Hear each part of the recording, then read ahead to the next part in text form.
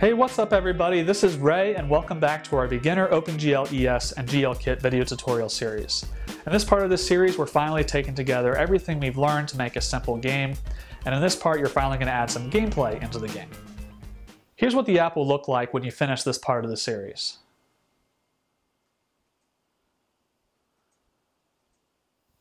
So far, we've refactored the code to enable support for a scene graph, and we've also created a game scene that contains all of our objects. But right now, there's really no gameplay going on. The ball doesn't move, you can't move the paddle, you can't break bricks. That's what we're going to take care of in this tutorial. And then there's one part left where we'll add the finishing touches to the game. There are four main things we're trying to accomplish in this section. The first thing is we want to be able to move the paddle based on the touches.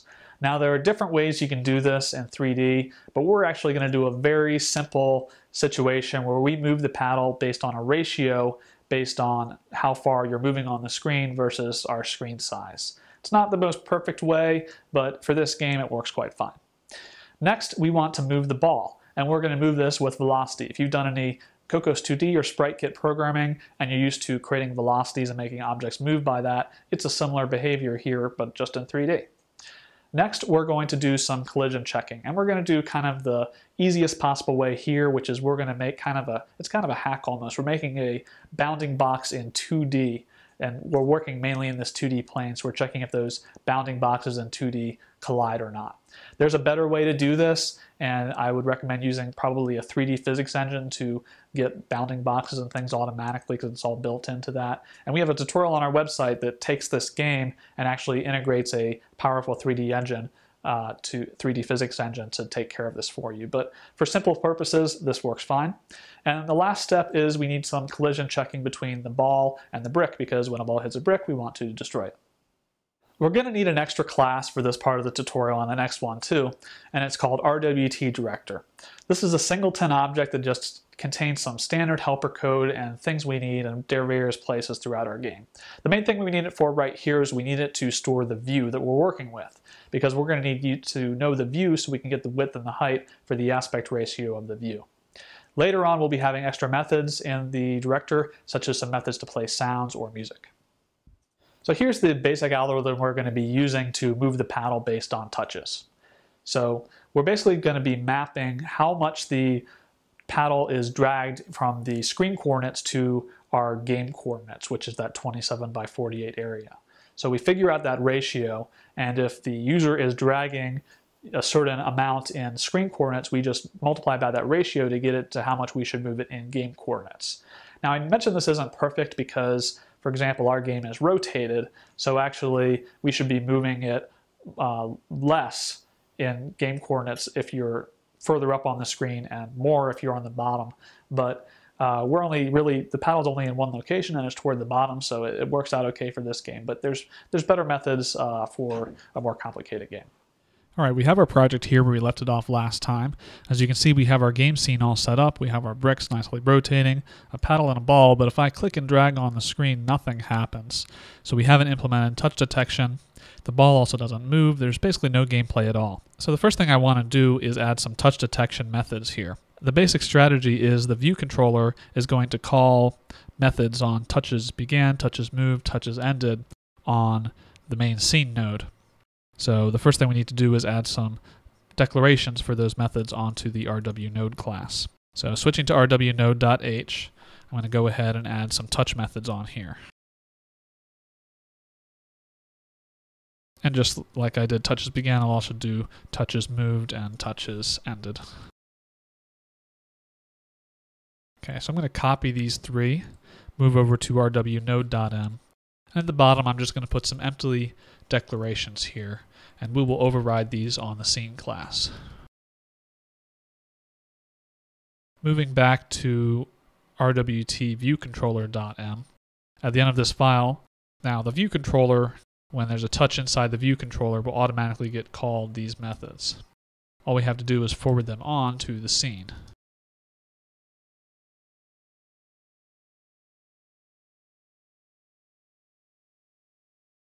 Okay, so far so good. Now, switching over to the scene class, we can start overriding these methods there as well. Let me go back to RWNode and copy them. Paste them here. Okay, so in touches began, the first thing we need to do is get one of the touches, and one way to do that is UI touch equals touches any object. Now we want to get the touch location inside the view. Now here's the tricky bit. For touch location in view, you need to give it a reference to the view that the touch is in. And we don't know what view the touch is in here because we're inside a game node, and what we need is a reference to the OpenGL view. So there's various ways we could pass this through, but we're going to do a simple way where we're going to have just a singleton object that keeps track of standard things we need to keep track of, and also we're going to have some methods in there later to play music and sound effects and so on like that. So I'm going to go here to my project folder, and I'm going to create a new directory called director just to keep it organized. Drag that directory into my project, and now I have like an empty starting point. And I'm going to go ahead and create a new Objective-C class called RWT director, and it's just going to be an NS object. And going to the header file here, right now it's just going to have a singleton initializer here, and it's going to have a single property right now for the UI view. Switching over to the .m, we'll implement the singleton.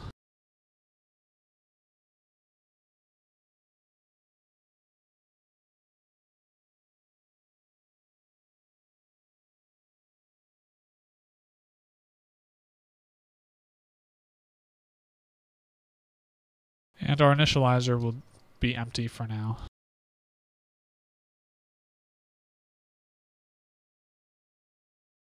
And that's all we'll have for now. We'll be adding more stuff to this later. The important part is right now it's a singleton and it stores the UI view. So going to RWT view controller, when we set up the scene here, we will also set up the director.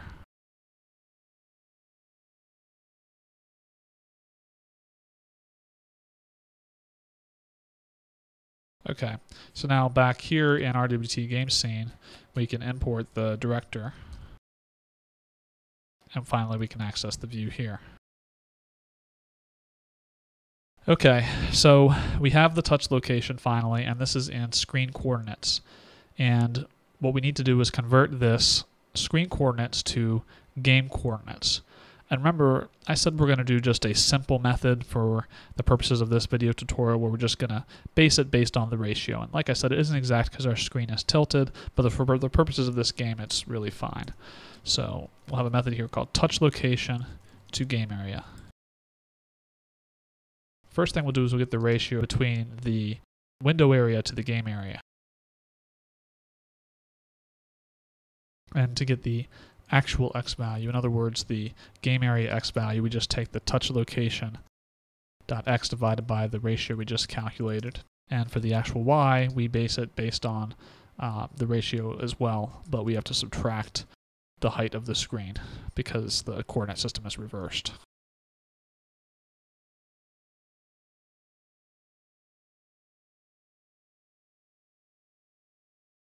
Okay, so now that we have this helper method, what I want to do is I want to convert this touch location to the game area location, and I want to store it in an instance variable for the previous touch location. So let me go up here and make a previous touch location, and down here we'll say previous touch location equals self touch location to game area, passing in the touch location. Now down here in touches moved, this is the important part.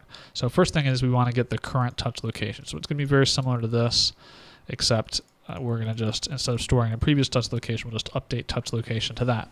So now we can calculate the diff between the old touch location and the current touch location.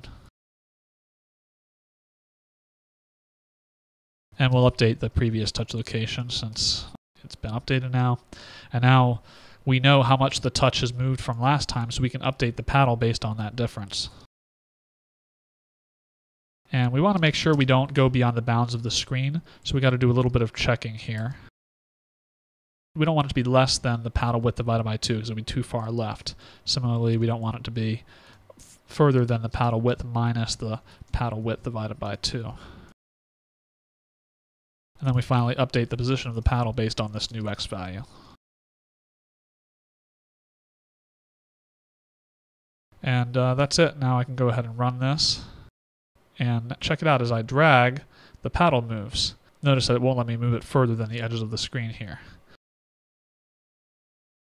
So it's looking pretty good so far. Now let's go ahead and make it so that we can make the ball move. So to do that, we're going to have a velocity, two velocity values actually, how much the ball is moving along the x-axis and how much the ball is moving along the y-axis. And in terms of coordinates, this is the units that we've decided for this game. Remember, we set up the units to be 27 by 48, I believe. So it's the units per second that it should be moving along both of these axes. So what I'm going to do is I'm going to initialize these to be 10 each, down here where I initialize the ball. And then we'll override the update method.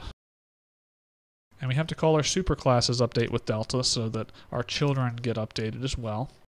And then we need to figure out the new position for the ball based on its velocity. So that's simply the balls.position.x plus the ball velocity x times the delta time. And y is very similar, but we just use the y coordinates instead and the y velocity. The only thing is we have to do some checking here, because if new x is less than 0, that means that it'll hit the left side of the screen. So if that happens, we just clamp it to 0. So we say new x equals 0, and we basically reverse the x velocity to make it bounce back the other way. And we have a similar case here if new y is less than 0. That would mean it's hit the bottom of the screen. So we make it bounce if that happens too. And then we got to check if new x is greater than basically the width of the game area. And we clamp it there and reverse the x velocity. And the last check, as you might guess, is checking if the new y is greater than the top of the game area. Okay, so now we have new x and new y, which have been clamped, so then we can say the new ball position is a vector 3 of new x, new y, and whatever the ball's current position is. So now if I run this, check it out, the ball is bouncing off the edges of the border here, just the way we want. And it will bounce off the bottom of the screen. But notice how it's not colliding with the boxes, and it's not colliding with the paddle yet. Let's start with the paddle, because that's a little bit simpler. So in order to determine whether the ball collides with the paddle, we need to know when the two are going to collide. And we're going to use a very simple way here, like I mentioned in the slides. We're just going to get a 2D bounding box of this, because we're really, even though it's a 3D app, we're really working in 2D here. In a real game, you'd probably want to use a physics engine or more complicated method of checking for collisions with 3D geometry, but this will work fine for this game. So I'm going to add a new method to our WT node here. It's going to be called bounding box with model view matrix.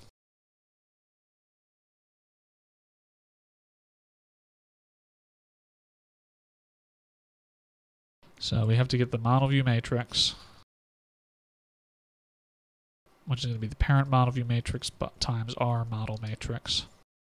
And then we're going to figure out the lower left and upper right corner of this item here. So this is the lower left in our object coordinates, and we got to convert that according to our matrix. And we want to follow a similar pattern for the upper right. Then finally we generate a bounding box with this.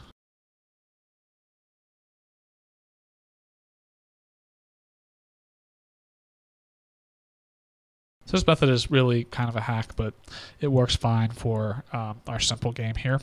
So now that we have this bounding box method, we can go back to our game scene.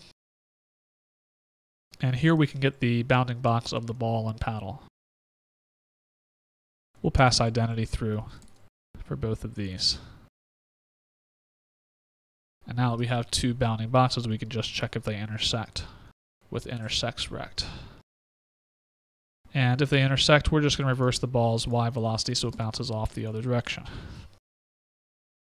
So now if I run, got to wait for the ball to hit back down. It bounces right off the paddle. So the only thing left for our simple gameplay is to check to see when the balls interact with the bricks. We're going to loop through all of our bricks here. And we get the rectangle for that brick. And we use CG-rect intersects rect as before. Now, once we see that a ball has hit a brick, we need to keep track of the brick to destroy. We can't just delete it here because you can't modify an array while you're looping through it. So we'll delete it later. So we'll keep track of the brick to destroy here and just set it there. So if there's a brick to destroy, all we have to do is remove it from the children. That will make it effectively disappear from the screen because if it's not being rendered, you know, it's not there. We'll also remove it from our list of bricks. And of course, we'll make the ball switch its direction it's heading. Okay, now I go ahead and run.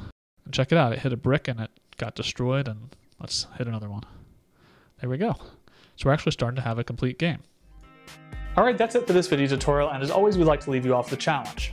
Your challenge is combined with the next section as well, so just keep on watching and then you'll be wrapped up. So I hope you enjoyed this video tutorial. Thanks for watching, and we'll see you next time.